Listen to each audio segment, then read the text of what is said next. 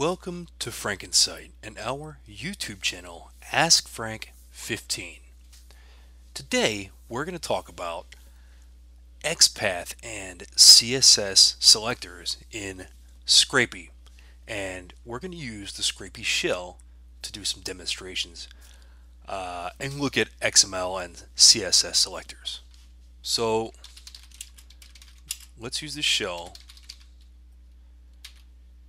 to look at frankensight.net.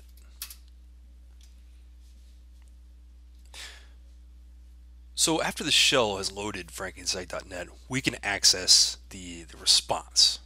And the response has a selector attribute. But because it's such a common thing to Scrapy, they've shortened the syntax. So instead of response.selector.css or xpath, it's just response.xpath or css. So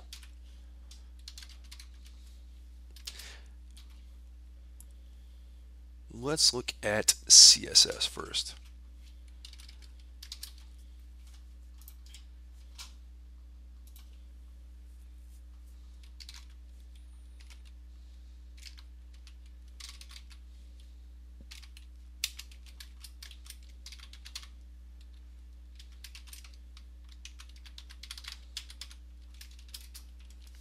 So what are we doing here?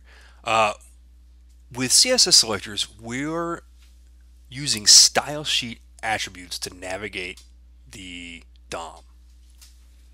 And here, we're looking for a div with ID title, and after that, a P with text. So the text in P, the P within the div, which has ID of title.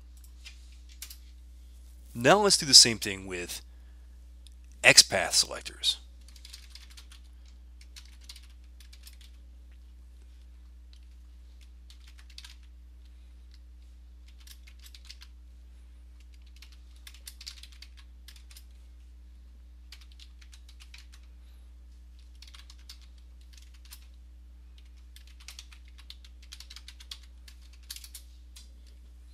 So we've gotten the same data with an XPath selector.